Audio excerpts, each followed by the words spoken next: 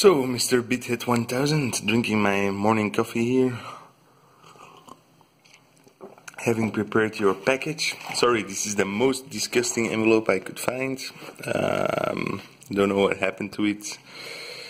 Gonna put some paper over there and then it's going to go out to your place. We're just looking up the postal codes here for the world, because you're not in Europe. Apparently I need 6 stamps, non-normalized, so $10.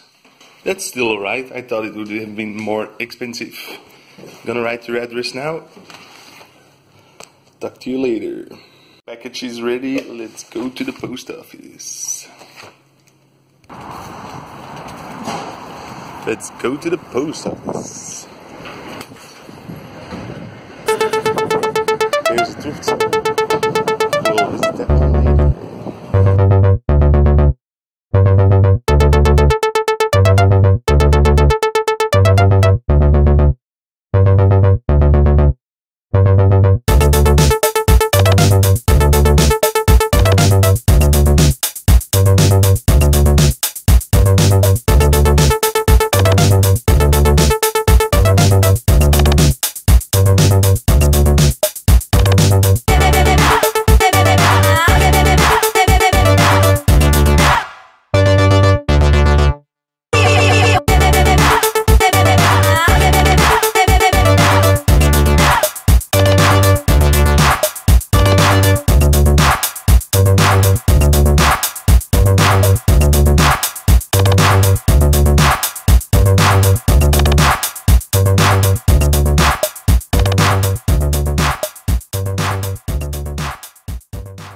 Outside at the post office, bought some stamps to put in your package.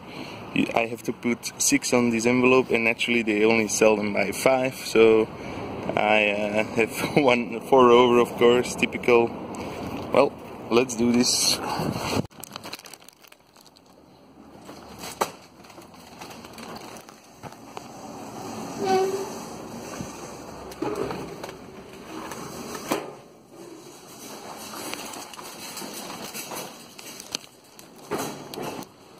So, I hope your packages will arrive safe and sound. Dear Mr. BITHEAD1000, what were you thinking?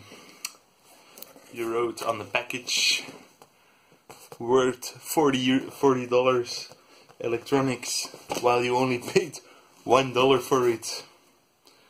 Now I had to pay 31. I don't know if you can see this, 31 euros in taxes, and you had to pay $34 in shipping.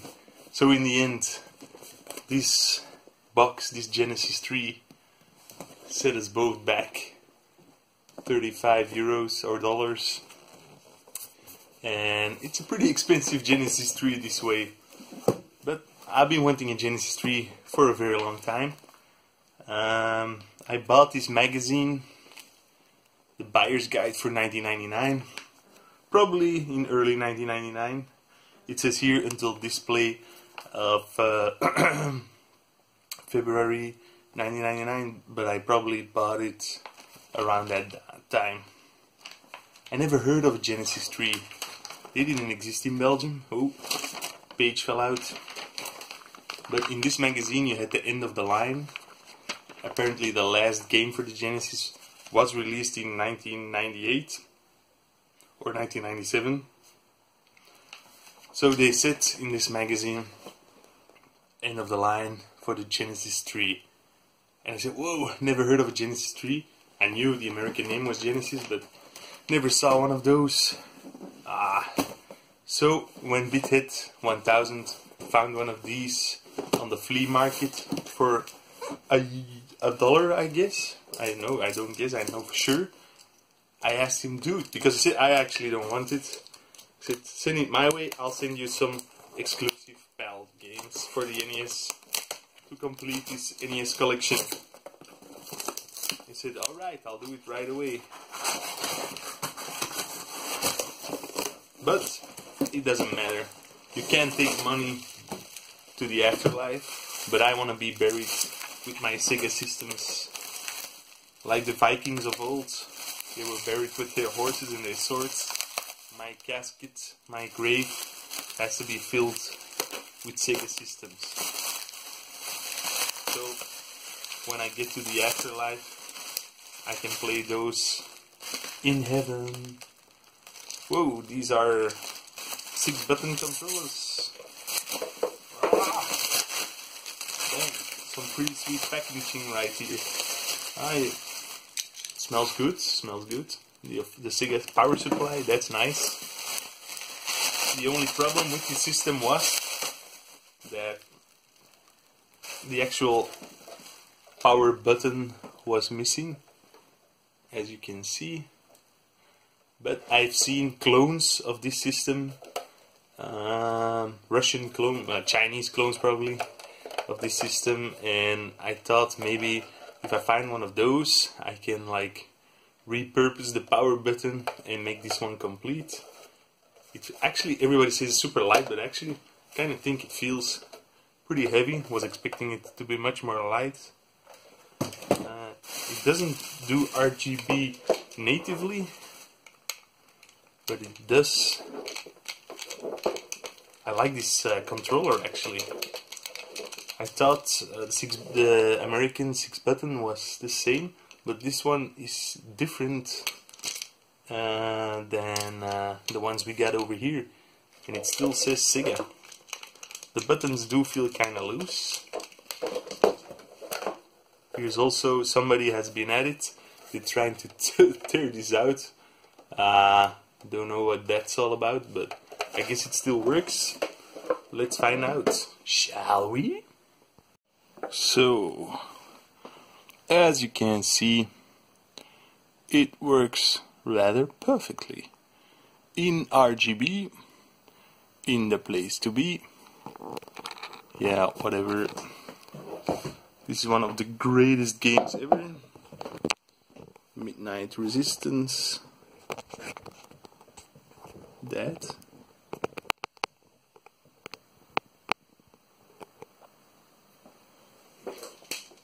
Mom.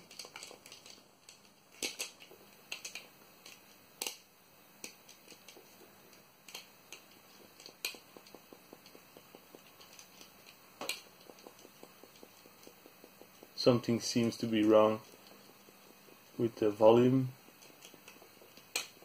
There's sound coming out, I can hear it, but very faintly.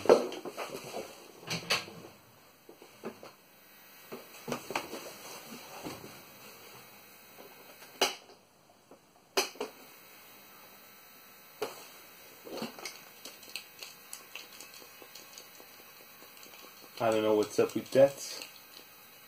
Maybe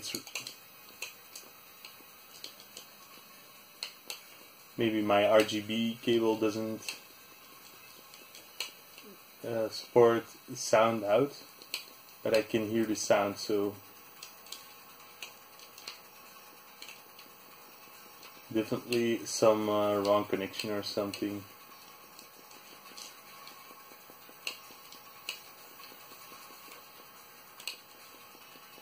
Can you hear the music? No, you can probably only hear the... I'm gonna check on the back. Maybe I misconnected the cable or something.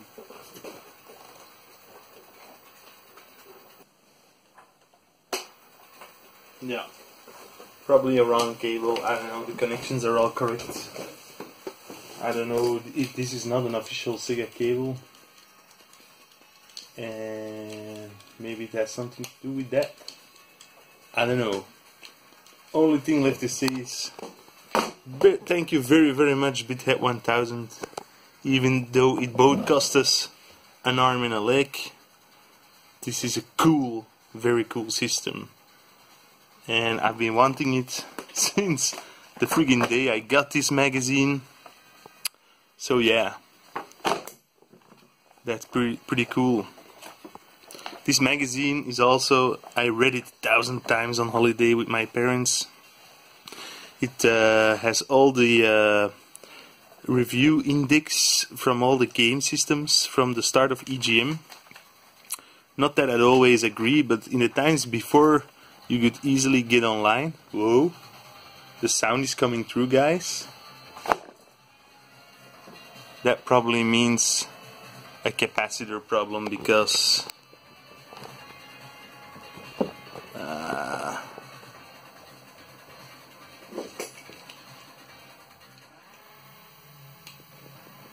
but that doesn't matter. Oh shit, I took the wrong weapon. Damn. I love this game.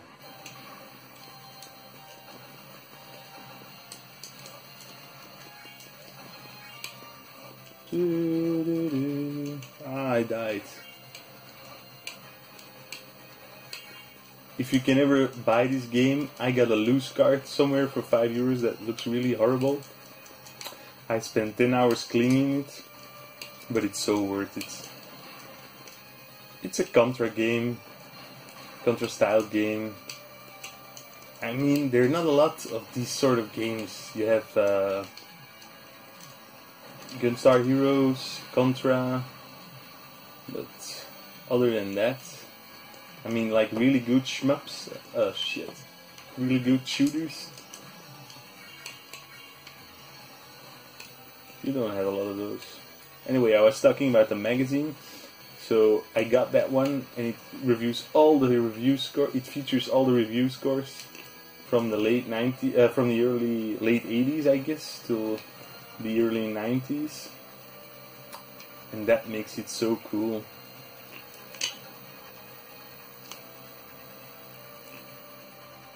Nice.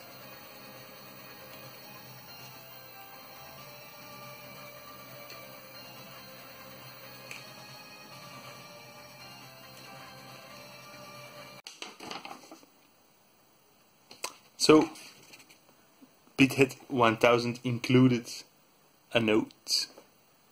Hi Tom, I'm sorry to tell you that the system is missing the AV cables. No problem, BITHEAD1000. I already own like 3 or 4 cables for the system. I think the AV cables are the same as the Model 2. Yep, they are. Which is super common around here. Also around here. If you have trouble finding the AV cords, I will keep an eye out for you. I'm really glad to have met you, and I really appreciate your support for the show. I really love your show, man. I'm not sure, but it's possible that your show was the inspiration for starting to do YouTube myself. If you ever, by the way, got a view from Ethiopia, that was me. Being on holiday and watching BITHEAD1000 on a super slow internet connection. It's guys like you that make me turn on the camera every week. I hope you enjoy the system. Well, like I said earlier, I will enjoy the system. It still works. It looks pretty damn awesome, even without its power switch, which I will one day find a replacement for, and it will go in my Sega collection. And when I die, I will order my children to bury me with all my Sega CDs, my Sega Genesis, Mega Drive, and CD systems. Thank you very much, BITHEAD1000, once again. I'm super sorry you had to pay $34 for this. Damn. But if you ever send anything abroad again, a little reminder, mark the value as $1 and say that it's a gift. Then nobody will fuss about it here in Europe. See you later.